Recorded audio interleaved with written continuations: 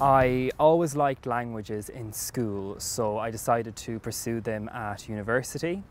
I studied applied languages at the University of Limerick, and during my undergraduate degree I got to sample interpreting and consider different careers within the area of languages.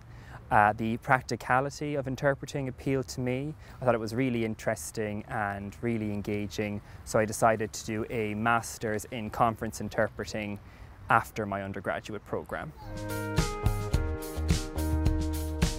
I started with Irish, French and Spanish, and of course English. I studied my Masters in Conference Interpreting at the National University of Ireland, Galway.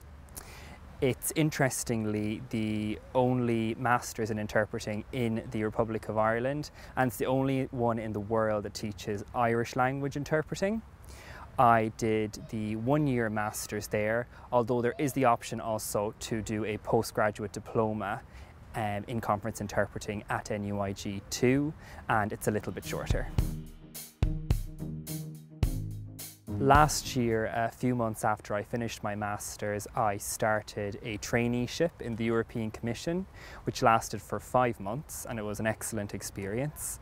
At the end of it, I sat and passed an accreditation test for the English booth, and that's basically how I ended up working and living in Brussels. For anyone with good language skills, who has an interest in current affairs and who likes a challenge, interpreting could be a very exciting and rewarding career for you.